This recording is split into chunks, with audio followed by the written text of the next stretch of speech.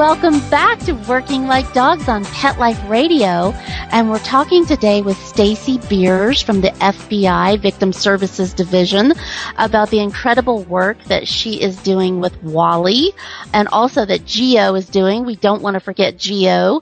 So before our break, you mentioned a term, Stacy, that I want to ask you about, and that was the term facility dog.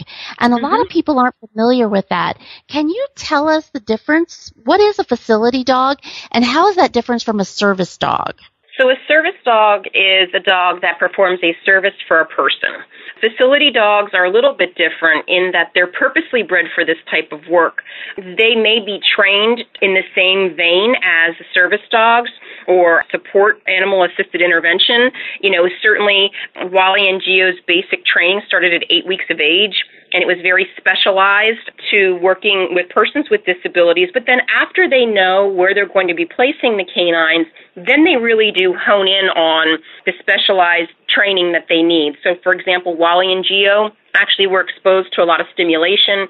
They need to be in an environment with a lot of people, a lot of emotion, a lot of energy. And so, ADW knew that and really did work very hard to get Wally and Geo exposed to those situations in order for them to be placed with us. Yeah, I can only imagine. I mean, with all the noises and the smells and all the different things that they would be exposed to in those types of situations that you've been describing for us. Yeah, that's amazing. Well, and so tell us, as you've brought Wally and Geo into your work environment and and incorporated into your job description, have you had any challenges, Stacy, with that? I'll just say that it's been a real honor. I've been in victim services this is my 26th year, and, I've seen the work of facility dogs in the past, and I've seen the work of therapy dogs in the past. But, being able to be on this end of the leash and be part of it is a whole different experience.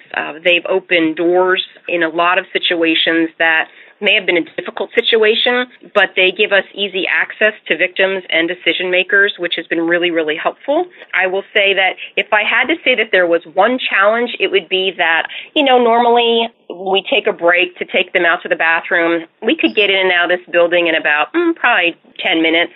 Well, not so much with Wally and Geo. You usually have to double the time. You have to be aware when you're going to a meeting, you need to leave way in advance because you get stopped in the hallway. And I've never had so many people smile at me since I had Wally on my hip since October of 2015. So sometimes, it's a challenge when you're in a hurry to get them outside to go to the bathroom or things like that. But that's what I would say the challenges are. Yeah, I would agree with you. I know that's what I said is there's no more just running into the grocery store to grab milk, not when you have an assistance dog with you, because they are so gorgeous and beautiful that people are going to stop you. Yes, yes. True.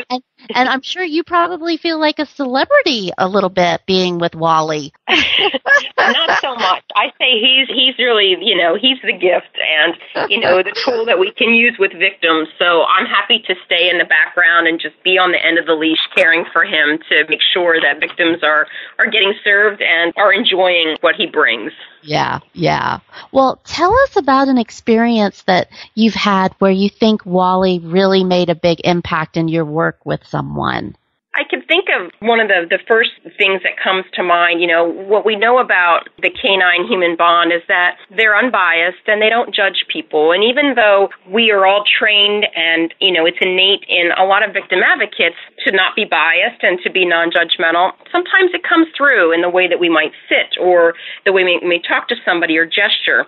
But Wally and Geo are incredibly unbiased. They can go into situations and they're just pure. And so I can tell you when we were responding to the Pulse nightclub attack in Orlando, obviously there were some cultural sensitivities. You have LGBT community, you also had Latino community. And so we had situations where we had some of the victims who were not out to their families, and they were really fearful of seeking services. And there was this one in particular case where a young man came in for services after being, frankly, homebound for a number of days. he was afraid to come in, and when he came in, I was walking throughout the Family Assistance Center, and he collapsed on the floor, and he sobbed into Wally's coat. And I actually, was not prepared for that because that had not happened to me in the past with Wally, and really just sat there, and I was just present with him, and I didn't say a word. Wally basically did everything just by his mere presence. And after a few moments, this young man stood up, and he was able to partner with one of our victim specialists to actually go through the Family Assistance Center and received a lot of the needed services that he actually came for.